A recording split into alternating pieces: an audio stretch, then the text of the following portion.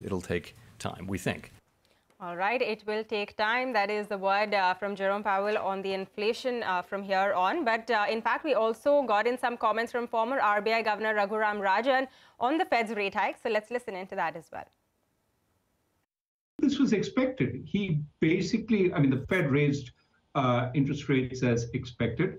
But Chairman Powell also came in with, slight mollifiers for the market. Yes, over the next meeting or two, we will start slowing the pace of rate increases.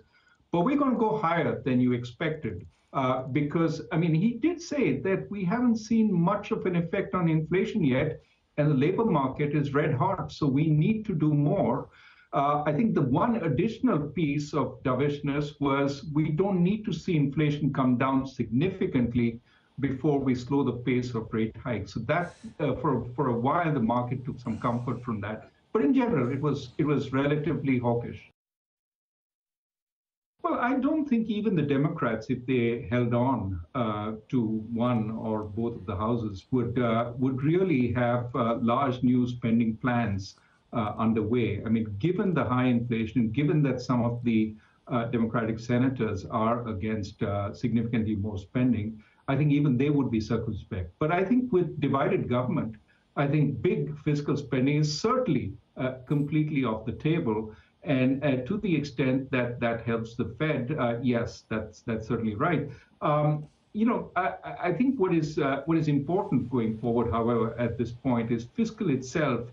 Even if it just runs as it is running right now, is becoming more contractionary. Again, another point that Chair Powell said. All right, some important comments there coming in on U.S. Federal Reserve's move last night. Now, the U.S. Fed Reserve is not alone, though. The Bank of England is expected to also raise interest rates by 75 basis points today. Its largest, remember, rate hike since the year 1989. So it's going to be historic. However, the economists believe that policymakers will strike a more dovish tone looking ahead as the prospects of a recession deepen. So again, to the whole conundrum of growth versus inflation. In fact, CNBC's Arabile also gets us an update on the Bank of England's bond auctions and rate hike expectations.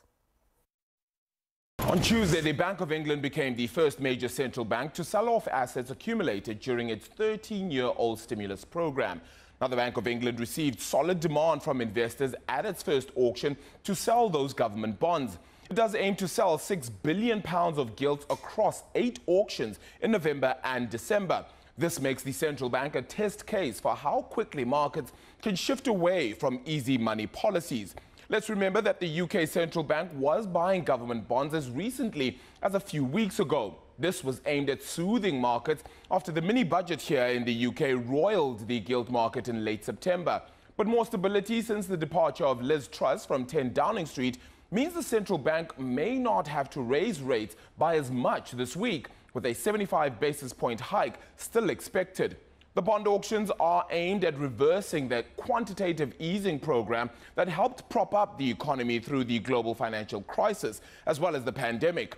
Quantitative easing did see the BOE buy bonds in financial markets to push interest rates to near zero, with hopes that easier money would give investors confidence and help foster growth. The Governor of the Bank of England, Andrew Bailey, will hope, however, that reversing quantitative easing, dubbed quantitative tightening, can run in the background and leave the focus of the Bank of England's benchmark lending rate as the main tool of managing monetary policy. The sales do come at a delicate moment for the Treasury and Bank of England, which both have pivoted away from stimulating the economy toward restraining inflation, which has surged to a 40-year high. That's left analysts and industry surveys suggesting a recession could be underway. All right, thanks a lot for all of those details. We'll, of course, keep you posted with the central bank action. But with that, it's time for another short break on the show. On the other side, we should focus and talk politics. Elections to be held in Gujarat on the 1st and 5th of December. More details on that after this short break.